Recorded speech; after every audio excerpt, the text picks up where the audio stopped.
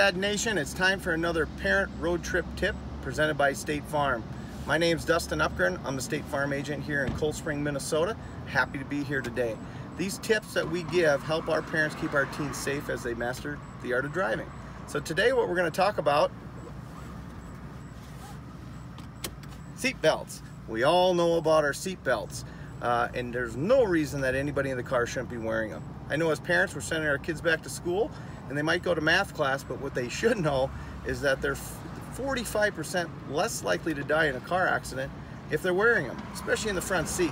And what blows my mind is that 1 out of 4 kids aren't wearing them at all, which is nuts. The other thing that kids should know is that there might be a fine in your state if you don't wear them. Oh. Hey, Dustin. Well, hi, sir. Oh. Better I think I know what you're here for. Thanks, sir. Thank you.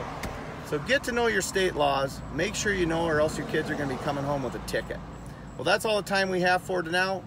Make sure you keep watching our parent road trip tips presented by State Farm, presented by Sad Nation. Drive safe.